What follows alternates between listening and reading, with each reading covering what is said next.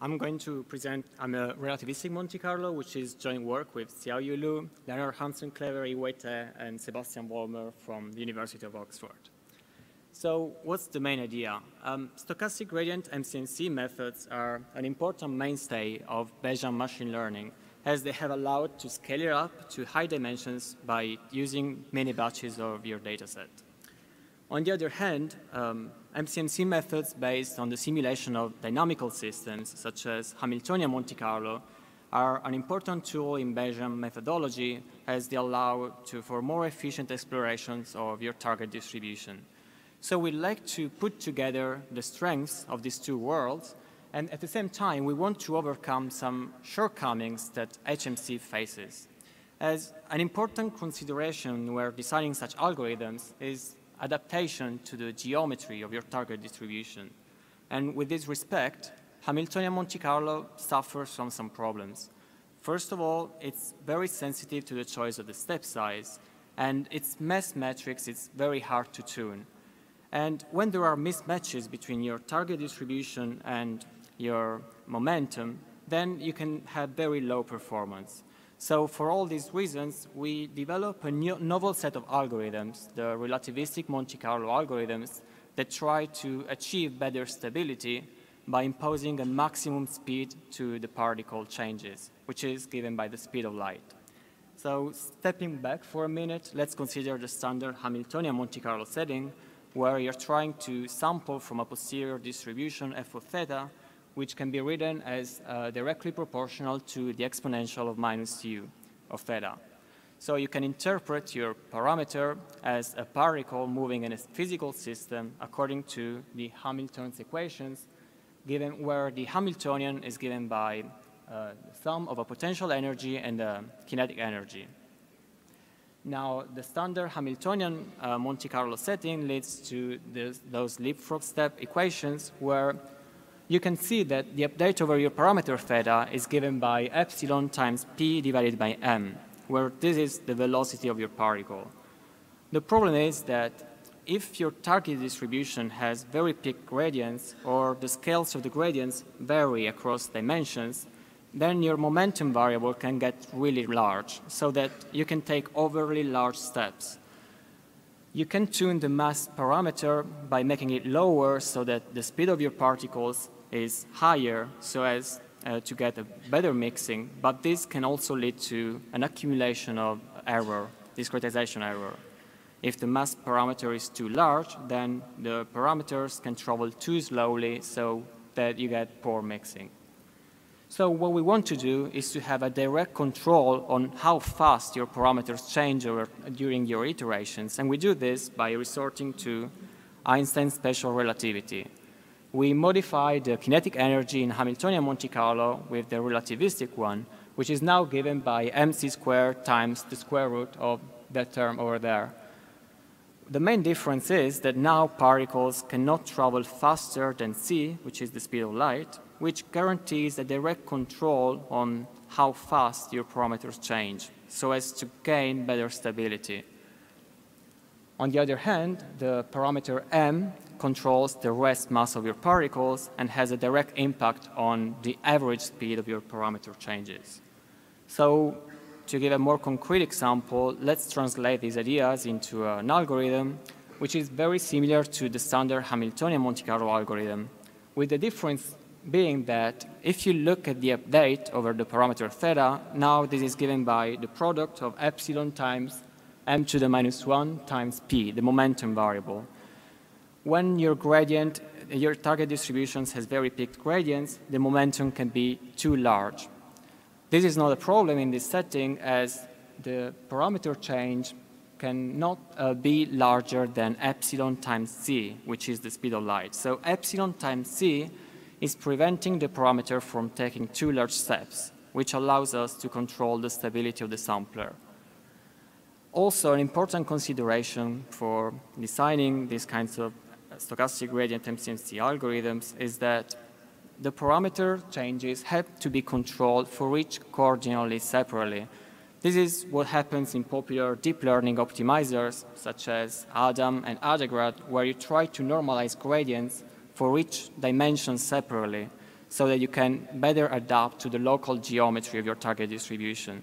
And this is possible by having a mass matrix and a speed of light which is different for each dimension.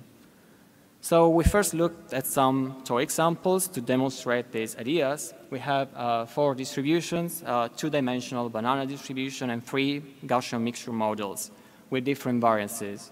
And we compare the ESS, the effective sample size, the higher the better, and the mean absolute error, the lower the better.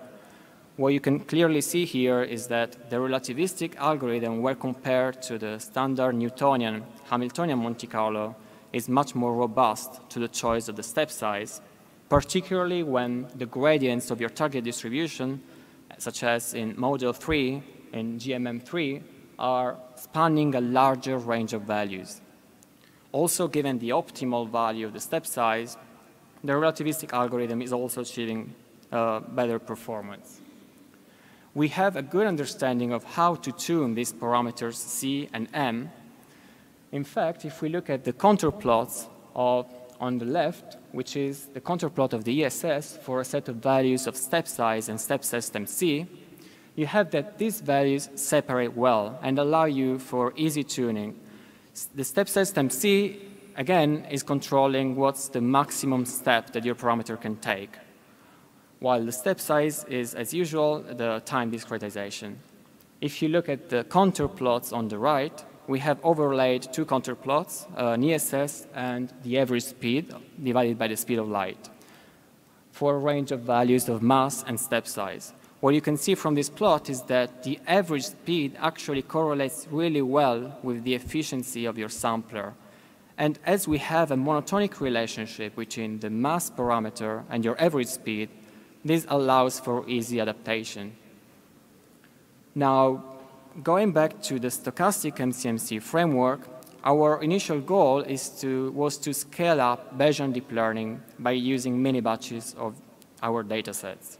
And we do this by describing a novel stochastic gradient MCMC algorithm, which is the relativistic stochastic gradient HMC, which is given by these 2 equations here. What I want to point out is that if you look at the update over theta, it is given by epsilon times the inverse of the mass matrix times P. And if you write this explicitly, you can see how this is given by the momentum divided by the square root of the L2 norm of the momentum.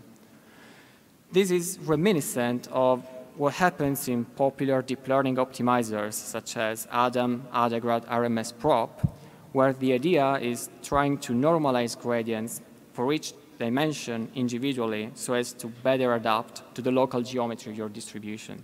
So it is interesting how a set of algorithms that are revised from a fully Bayesian setting have actually these surprising connections to deep learning optimizers. We test our stochastic gradient MCMC models over logistic regression example, showing that in terms of time discrepancy, the lower the better. The relativistic algorithms are much more stable and achieve better mixing. Now, turning to more complex examples, it is interesting to compare our approach with a preconditioned version of SGLD, which is, we consider ADAM SGLD, which is a version of SGLD which uses an ADAM-like preconditioner to normalize gradients. What we noticed on this neural network example on the simple Pima Indian dataset is that the relativistic algorithms perform better in the sense that if you use an ADAM-like preconditioner for adaptation in SGLD, you have that in the first iteration, the injecting noise blows up. And this leads to very low performance in the first iterations, and so a large time to recover. So what we're doing is performing adaptation to the local geometry of your target distribution in a different way, in a way that is inbuilt within the mass matrix, which is now a function of the momentum. And this way of performing adaptation is much more resistant to these kinds of instabilities. Turning to an MNIST example, we compare our RFG algorithm, which is the relativistic stochastic gradient descent, which we obtain by taking the zero temperature limit of relativistic stochastic gradient HMC. This idea is similar to what has been done in Santa's paper, where you take the limit, the zero temperature limit of a stochastic gradient Bayesian sampler to recover an optimizer, which gives you a maximum a posteriori estimate.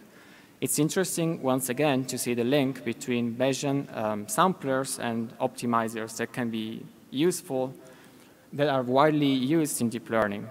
So we compare our relativistic stochastic gradient descent against Adam and Santa SGD, where by Santa SGD we mean the zero temperature limit of Santa, so that we compare optimizers. What we can see here is that our algorithm achieves state-of-the-art performance, and it's comparable in performance with Adam. And if you look at the 100 in the unit architecture, our algorithm performs significantly better. So to conclude, we have developed a novel set of algorithms, the relativistic Monte Carlo algorithms, which are much more robust to the choice of parameters, such as the step size, and to the noise of the stochastic gradient. We have that our algorithm connects in an interesting way to deep learning optimizers, such as Adam, Adagrad, RMFprop, and achieves state-of-the-art performance over neural network models, where it's particularly important to adapt your updates for each coordinate individually. And finally, we have modified the kinetic energy using the relativistic one to achieve maximum allowable velocity.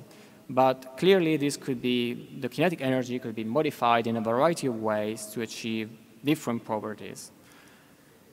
So I'm happy to take any questions you might have. Thank you very much.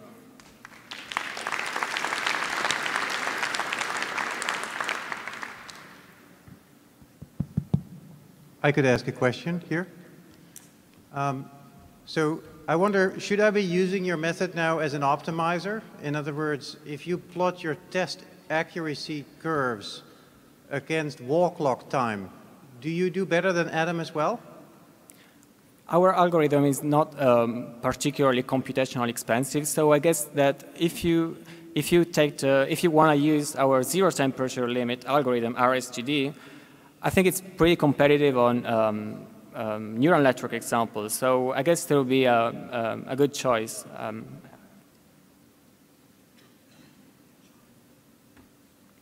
So how does this compare to Riemannian? I'm over here. How does this compare to Riemannian manifold Hamiltonian Monte Carlo, which I think laid claim to the RHMC initialism first, but it also tries to compensate for adjusting the mass matrix as a function of the geometry in the problem? Yeah, that's a very good question. There is a close link between these two algorithms. The difference is that both algorithms try to exploit geometric information about the target distribution to achieve better performance. The difference is that in our case, we are doing this adaptively via the mass matrix by making it dependent on the momentum. So we do not need to resort to high-order geometric differential geometry information, and we do not need to resort to higher-order integration schemes. So the difference is that our approach is simpler in this sense, while achieving the same goal.